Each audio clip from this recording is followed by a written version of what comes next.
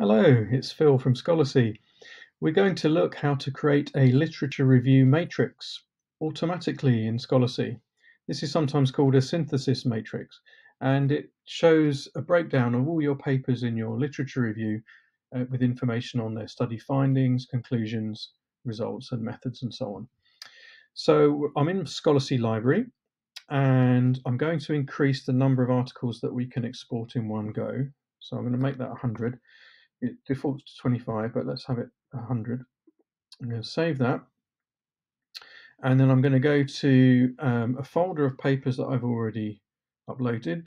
Now, these are ones that I automatically imported from an RSS feed from medRxiv. You can obviously manually upload PDFs as well. But the important thing is we've got a collection of papers.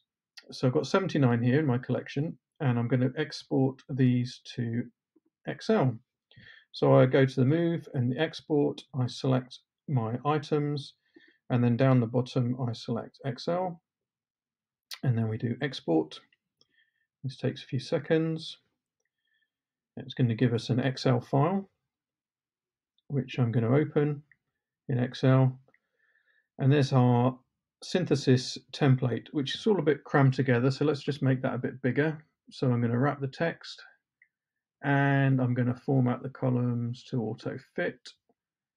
And then I'm going to do my freeze panes in Excel. So we can scroll down and see the main fields of each study. So we've got the keywords, we've got the DOI, we've got the journal, we've got the author's title, things like funding statement, disclosures, ethical compliance, and then the main contributions of each article, study limitations, and so on. So for every paper, we've got all the key information, and we can then add to this if we want. We can edit this.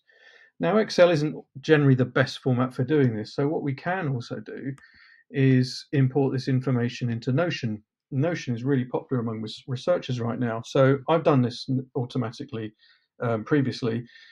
We can take an Excel document and import that into Notion. So here's the same spreadsheet that I had in Excel that was generated from Scholarcy.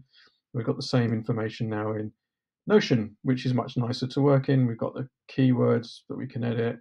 We've got the same information, the main study contributions, study limitations, and so on. These are all automatically populated because Scholarcy has automatically extracted this information from the study for you.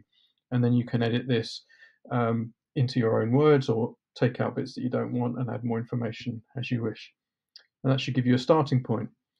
There's lots of Notion templates out there that make this a little bit nicer, but this is just the raw information from Excel that I've imported here. Great. So I hope you found that useful, and speak to you soon. Thanks very much.